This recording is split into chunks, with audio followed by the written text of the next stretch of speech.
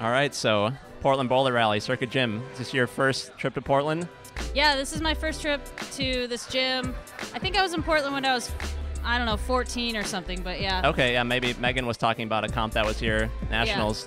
Yeah, for youth years Nationals. Yeah, just a few years back, you know, like, what, 2 years ago, yeah. 3 years ago? Who's counting? I'm still young. Yeah. So have you been inside the gym yet at all? Have you checked it out? I haven't. I just walked straight into here. So sight unseen. Sight unseen. Kind of in for a treat later. When I hope so. It's definitely a different gym. It's cool. Yeah, yeah. You mentioned you've been climbing for a few years. What keeps you psyched to keep coming to comps like this? Well, new venues is one big thing. Yeah. I haven't been to this venue, so if it's a venue I haven't seen, I get pretty motivated. If a lot of my friends are coming, that keeps me psyched. Yeah. And yeah, just being able to travel and see new places that I haven't been is a big motivating factor. Sure. And do you feel like comps like this are kind of important? The comp scene in America is still sort of finding its legs. This comp, it seems to be building quite the momentum out here in the West Coast. Is that kind of a good thing to see for you? Yeah, definitely. I mean, it's nice to see every year there's sort of a different comp that's up and coming and building momentum, and it's good that that's still happening because some years it seems like there aren't as many events, so it's good to see sort of a resurgence of new venues and new competitions that are the big ones to go to. Yeah, it's great to see. Keep it going. So what's your strategy for qualifiers today? It's going to be a more open qualifying format. Yeah. Yeah, red point format is very different, and I guess my strategy is to go slowly, take my time, not get too anxious. Yeah, how do you pace yourself over 2 or 3 hour stretch?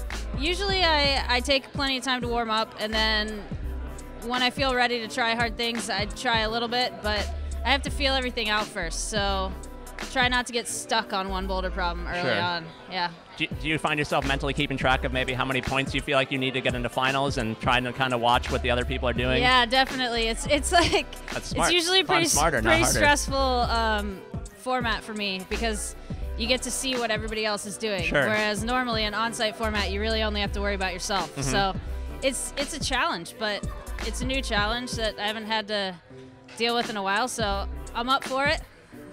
Yeah. Let's see, who else are you rooting for today? Maybe on the men's side, who you feel like has a really good chance of doing well today?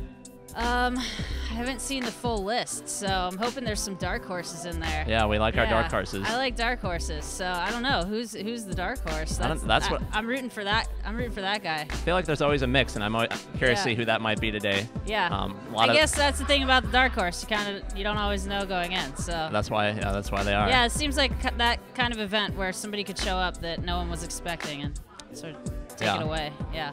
And so what's been going on with you otherwise in climbing? It's been a rough stretch in Colorado, obviously, with the floods, and it's great to see that you've kind of jumped in with the volunteer effort, but it's obviously derailed some of the things I know you wanted to get done this summer. Yeah, it's been a really rough season for Colorado in general.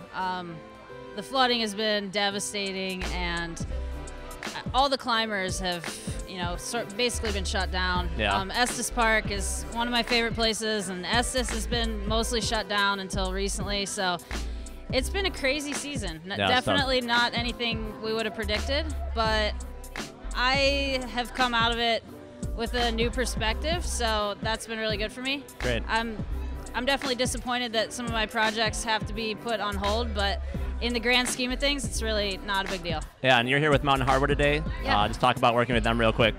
Oh yeah, Mountain Hardwear is awesome. I've been working with them for a few years, and about a little over a year ago, they were kind enough to send me to Greenland, so that was a life-changing experience. And yeah, they have a booth here today, so I'm psyched to sign some posters and show people what Greenland was all about. Oh, cool. I'll have to come get your autograph later. Thanks for stopping by. Good luck in qualifiers and hopefully in finals. You.